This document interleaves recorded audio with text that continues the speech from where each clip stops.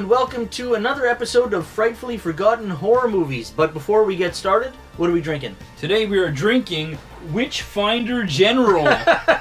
It is a German chocolate Rogan beer. Today we are going to be featuring 1973's Lemora, a child's tale of the supernatural. This movie was written and directed by Richard Blackburn. He didn't do much, but he did direct an episode of Tales from the Dark Side. He was also the voice of Dr. Zaius in the TV show for Planet of the Apes. It was weird. Like, what a weird fucking resume the guy had. Dr. Zaius, Dr. Zaius, Dr. Zaius, Dr. Zaius. The movie stars Cheryl Smith. Leslie Taplin is in this. And High Pike is in this. He was in Blade Runner, the movie Vamp, and Dolomite. Lemora starts off with a couple of people in bed, getting it on a little bit, and all of a sudden, boom, the door kicks open, boom, boom, somebody has a rifle and just blows this couple away. He gets into his car and he takes off.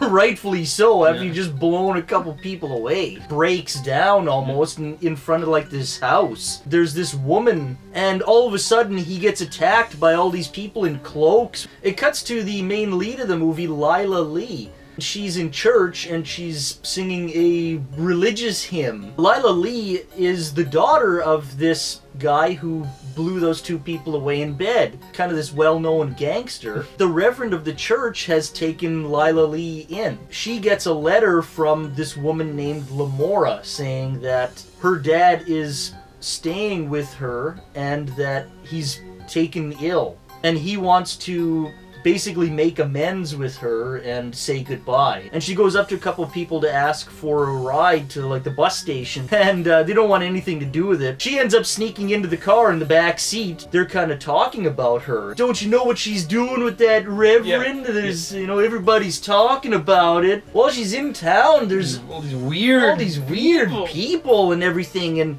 these people staring at her as she's walking by, and walks past the bar and some guys all slap, "This'll teach you to fool around with my friends!" And even the guy at the ticket booth is fucking weird too. "Oh, you want a chocolate?" Everyone's making these weird advances at her. Yeah. Weird. Lo and behold, the bus driver's fucking weird too. She's the only one on the bus too, right? And it's nighttime and it's creepy as hell. So they start driving through the countryside.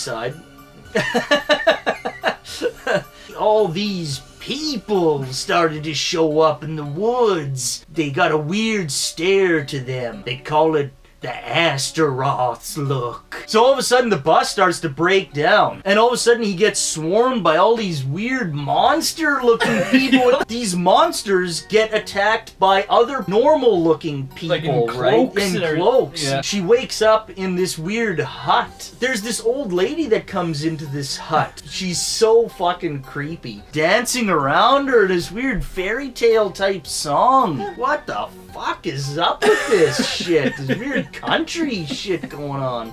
She trips the old woman. Whoa! When the old woman comes in to give her food, and she runs and she escapes and she hides underneath the house and she listens. Gets caught by Lemora. She's like introduced to those children. Reaching for her through the bars of the stairs. With these and weird fingernails. And and laughing again too with that weird laugh. Lemora takes Lila and actually bathes her. Sees something kind of like behind this mirror, and it's this weird creature thing. And it's like her dad. He attacks her, and Lemora takes his torch and like drives him out, and he jumps through like this window. Yeah, it's crazy. Our people have turned ugly and animal-like. Yeah, but it's not gonna happen to you. After the ceremony, you'll be fine. And then she looks out her bedroom window and sees another child being dragged screaming into this hut. This is too fucked up. And decides to escape, and she gets out of her room and sees Lemora with this kid. That same kid goes down and bites the child's neck. Lila screams. Lemora looks up. So Lemora rounds up these cloaked figures we saw earlier, and they go and chase down Lila as she's on the run. And that's where we're going to end the plot point for Lemora.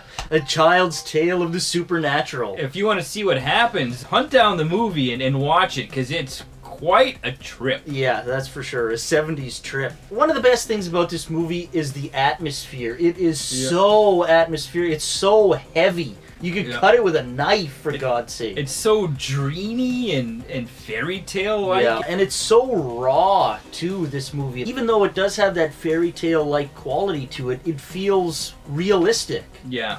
Even so, right? Yeah. It's interesting how they managed to do that. That's not easy. No, it's got that raw, low-budget Texas Chainsaw Massacre type vibe to it, but like a dreamy fairy tale version. They managed to do a fantastic job of all those night shots too. But that makes, lighting it really like heavy with the blue. Yeah, all the blue light, and that helps with the fairy tale like quality, right? Yeah. A unique quality to it that I haven't really seen in a movie before or since. You can tell that Richard Blackburn had like a clear vision. Yeah. Of exactly what he knew he was doing, right? And you can tell he had to pull it off with a budget. When the movie starts off with a fucking bang, right? It starts off with a boom, boom, and it's like jarring, and it looks fucking visceral and like, holy shit. And then you see those monsters in the forest, and they look really good too. Like, everything looks good in this movie. Bus driver's all weird. It's like, is he like almost a monster or something? You think he is. You think he's part of everything. You think that he is like working for Lemora, but no, he's just a weird guy who happens to fucking get killed on their way, you know?